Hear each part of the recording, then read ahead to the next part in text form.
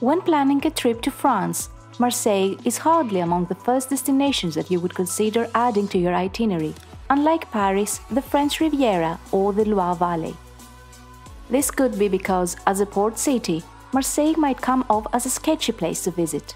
However, with its rich history, distinct culture, and photogenic looks, Marseille is well worth your time, either as a standalone city break or as part of that Provence road trip you've always dreamt of. As for the sketchy part, if you practice your common sense and stick to the tourist areas, avoiding the city's infamous northern districts, you'll be just fine. In this video, we will show you what to do in Marseille if you decide to spend a couple of days in this sunny city in southern France.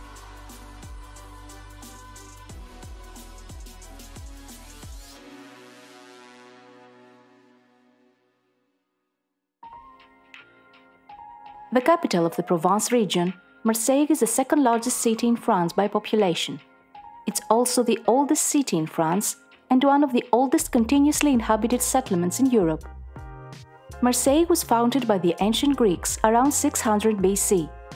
They named their new city Massalia, and this is the name Greeks still use to refer to Marseille.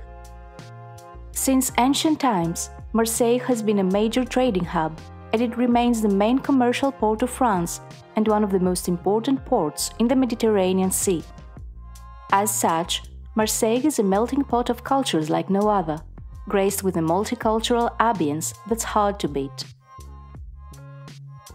Marseille's port defined the city's character throughout the centuries. This is why your journey to explore the charms of Marseille should start at its picture-perfect old port.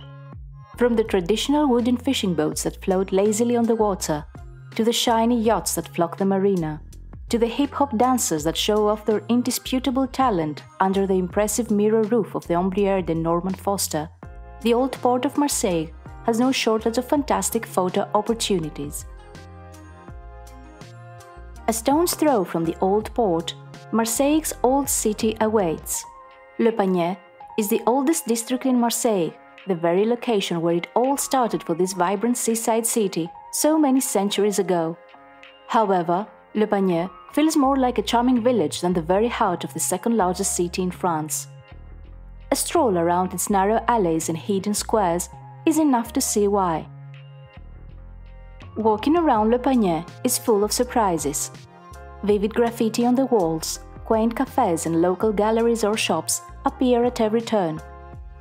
It is also here that you can try Marseille's signature cookies, the famous navette, or buy the world-renowned Marseille soap. Yet, Le Panier is not without some amazing sightseeing stops either.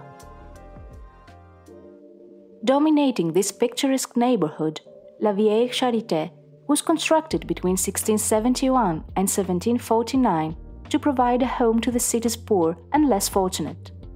Nowadays, the former charity home houses several museums, temporary exhibitions, and a gorgeous café that feels like an oasis when temperatures are soaring, which isn't uncommon in Marseille.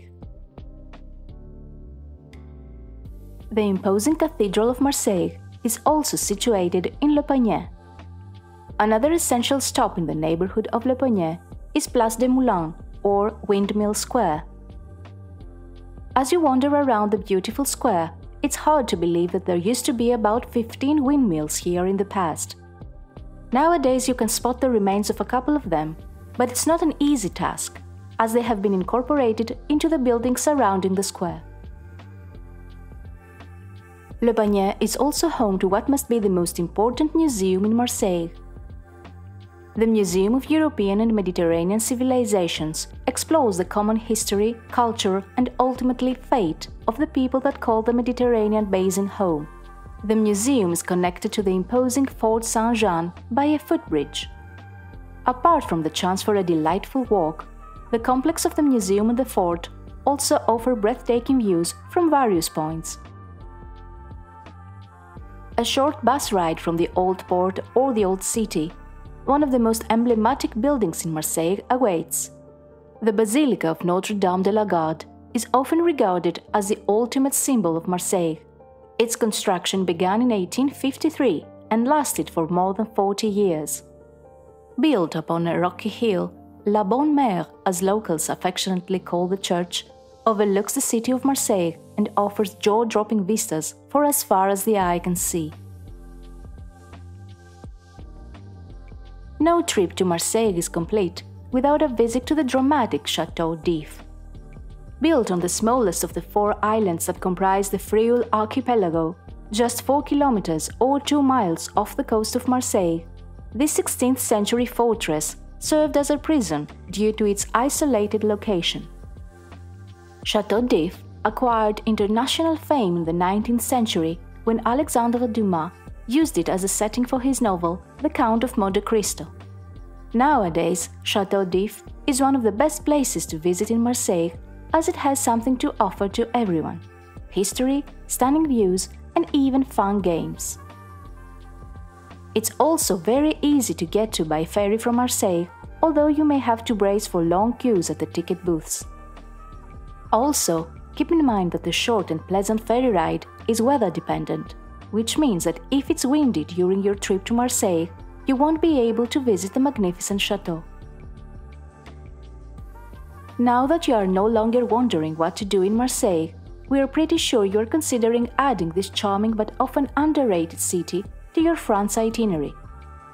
With its rich history, warm climate and colorful vibes, Marseille is the ideal place to sit back, relax, and soak up the Mediterranean sun for a couple of days.